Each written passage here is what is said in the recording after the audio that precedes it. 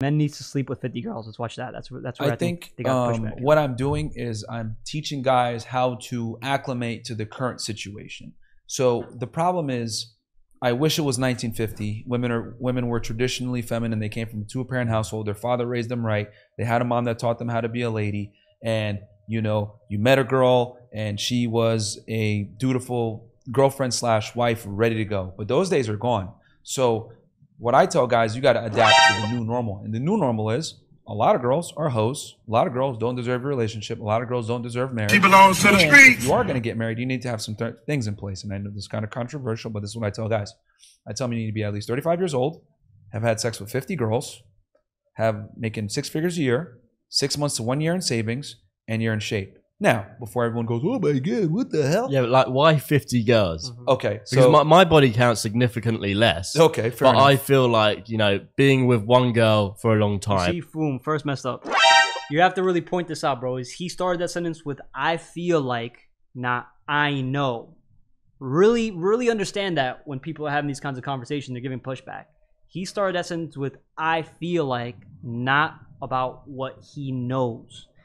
Now, I know what Myron's going to say, if I'm not mistaken, is that she would respect you more if you had a higher body count because you've been shit tested by more women. You've gained that XP, and now you're able to have a tighter frame on your preferences and your boundaries because she is falling into your lifestyle, right? And that's why if she falls into your lifestyle and she becomes part of your life, you become responsible for her. That's why you want to provide and protect her. And that's what she finds attractive in you. Right? And having so that's how she'll respect you more. Partner and learning the ins and outs of it is enough. You don't need to see multiple women because it devalues you as a man. Do you respect yourself as much when you sleep with multiple women? It's not. It doesn't work the same. It's different. I don't want to give it away too easy. We made the prize. We made a very good case for monogamy to Sneeko. Okay, we had him sort of rethinking his life, I think. Yeah, I see my energy as something I want to retain, and I don't want to go out there and share it with every girl. They have to be someone special for me to spend time. You see, and that's the biggest misunderstanding that they're gonna have in this podcast, which is pretty much. You don't want to. I get where he's coming from. You don't want to sit here and take on more risk with women that have a lot of emotional damage and will come back and bite you in the ass, right? With some Me Too shit or some crazy shit just because they don't like you out of spite. That's why you don't want to mess around with a bunch of different women. I get that, but when you put yourself in a position to maybe deal with 1, 2, 3 of those, right, and then you've got other kinds of experiences, right? Other kinds of connections. You're just able to understand women as a whole.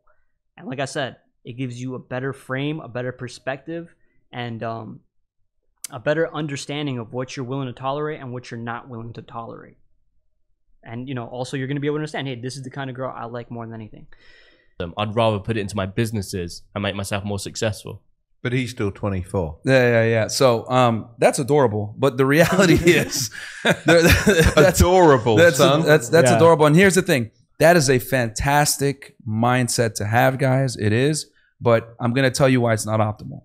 The reason why it's not optimal is because girls nowadays have more sexual partners, right? And since girls are more sexually experienced with the opposite gender and understand how to navigate the sexual marketplace and the dating marketplace, a girl's strongest superpower, right, as I said before, is you not understanding yours. And when you haven't hooked up with enough girls and you don't know how women really are and you don't understand female nature, which you can only acquire that through dating and sleeping with girls, what's going to happen is you're going to get finessed. Now, it used to be you could find a nice girl next door and she'd be okay and you wouldn't have to worry about it and have all this experience, etc. But nowadays, for you to be able to come into the relationship as an experienced male who's been through other women, you've made money, you've been to the gym, etc., I would say 50 is a good place to be because a lot of these girls have high body counts. Now, is it going to be possible that you can find a girl that has a low body count that's going to be okay with it, etc.? There's always exceptions to the rule. Yeah, I feel like my girlfriend has a lower body count than me. Yeah. And I think I'm going to marry her. I think she's the one in the future. Mm-hmm. So I don't feel the need to go out there and sleep with more girls. Yeah. But if you did, right, what ends up happening also is that it makes you a very good judgment on which girls are worthy of giving a relationship to and which ones aren't. It gives you that experience so that you have, how do I say, You know what's good and what's bad. But Brain the problem control. is that a lot of guys, they get shack up with the first girl they get, right? And that girl might be a chameleon. That girl might not necessarily be worth a relationship, but they're not able to tell the difference because they're not experienced with women. Why do you necessarily need to get that experience though from sleeping with them? I get maybe going on dates, but why sleep with all of them to know that? That's actually a good point that he raised right there. Why do you need to sit here and actually sleep with them and actually go through it, right? Because you have to understand that when a woman is that open to you and you sit here and you go in and you sleep with her, you're gonna have another. You should, if you're positioning yourself in the right position, you should be able to understand women's bodies better, right? You should be able to understand what actually pleases her in bed. You'll actually understand, oh damn, bro, women like it when they call you daddy and you got them begging for shit. You know what I'm saying? You'll understand, that's why when you deal with women that are very promiscuous and you deal with women that aren't promiscuous, you kind of want some of that XP of dealing with the promiscuous women so you could bring it to the woman that's not as promiscuous, right? Because now you're training her because that other girl trained you to a certain extent. So like you do kind of need that XP to be able to not just keep a frame control in the relationship when you're communicating with her, but also sexually, because women will form a stronger bond with you sexually if you know what you're doing. All right? That's why a lot of these women that got a lot of emotional damage, they were thinking with their vajayjays instead of thinking about preserving themselves. I know as a man, like when the woman is someone that I would respect and I want as a partner. Yeah, I've also learnt from other people and just social media and speaking to people that all these girls are wild. All these girls ain't shit. So when I've got it on lock and it is good, why fuck it? That doesn't make any sense. Like, why ruin it? I have to be honest with you, just so you've got a bit of history as dad and son. I mean, realistically, Curtis has found a particularly lovely girl. I mean, she respects the family. Me and my wife. She respects. See, and they understand that they are the exception. They have an exceptional relationship. They don't have to live up to this rule, and that's fine. That's just Myron's advice to most guys. It's just a broad generalization. So, Curtis, she's very intelligent. Just a lovely person. So I think he has got an exception there, to be perfectly honest. From my experience, I'd say he's got an exception. Yeah, and I'm sure he probably does. But in general, I tell guys not to wait for the exception. You got to understand the generalities of how a lot of women move. So when it comes to because your question was, if I'm not mistaken, was why have sex with them, right? Yeah. Why do you need to have sex with them? Because that's when you've conquered the girl and you've pretty much figured it out. Because the thing is that, and I'll explain what I mean. These are my favorite pods. Yeah, conquered the girl. Yeah. So, and the reason why I say that is because when girls deal with men, because it's a game, bro. It's a game. It's gamification. You have to understand, bro. Women want you to lower their defenses and then rise their emotions, bro. And you're kind of toying with their emotions, like a toy, right? And you're figuring out, I like that, because that's how you get them to do shit. You got to understand how they react emotionally, and then once they've slept with you, bro, like it's a wrap, bro. It's a wrap. You know what I'm saying? Unless she's got a high body count, she's not gonna care about you. But if she got a low body count and she chose to open up with you, that's special. You special now. Now you got now you've got great power, comes great responsibility. There's two. It's a dance between the two genders, right?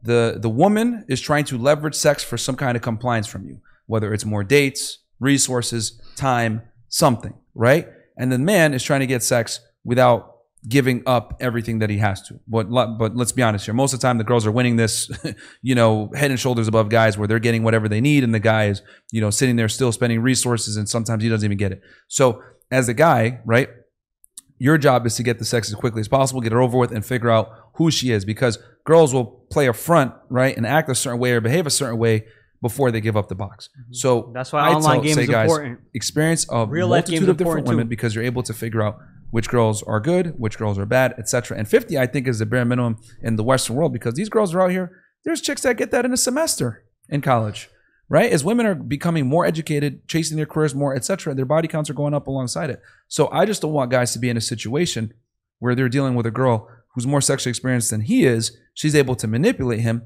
play a certain role. He can't see the difference because he's thinking with this head and not this head, because he hasn't dealt with enough girls. He marries this girl, he commits to her, and then bam, he gets divorced, raped, or destroyed, or he gets cheated on, whatever, because he didn't know better. So I think the guy's got to be in a position where he understands his value, and he can only do that when he deals with other women. Surely, if we're setting girls the men the target to sleep with 50 girls, though, there's going to be less nice girls out there. Well, I was going to say the ideology marry. means that, doesn't it? I mean, if every guy sleeps with 50 girls, how's he going to find a virgin or up to A 5 low body body count? count, It's yeah. not going You to. see, the reality is that there ain't no virgins, bro. When they 18, these virgins don't exist, bro. Women as a whole have failed, bro.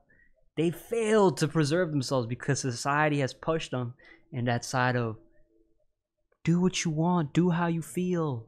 F him. It is what it is. So, women have failed in that regard as towards, being a virgin. So, the same way they want to make these small little exceptions, it doesn't work for the majority of men. That's just the truth. Happen. Well, here's the thing.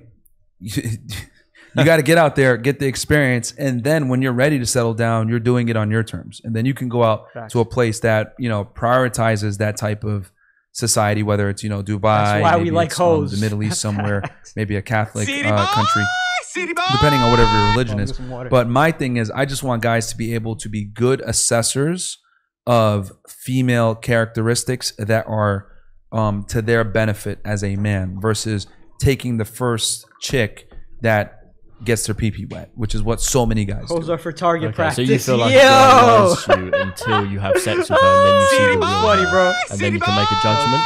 That's a part of it. Right. But you got to sleep with her, and then that's when kind of the mask comes off a little bit, and then you can try to figure out who she is. But the thing is that I just don't want guys. And the other thing too, there's another reason why I want them to do this. I want them to have an abundance mindset, because a lot of guys get with girls so that they can get sexual access. I don't want that. I want them to get with the girl because they want to. A lot of guys get with a girl or get in a relationship with a girl out of necessity. I want them to get in there with an abundance mindset, like I'm picking you. The problem is that most guys allow girls to pick them versus them picking the girl.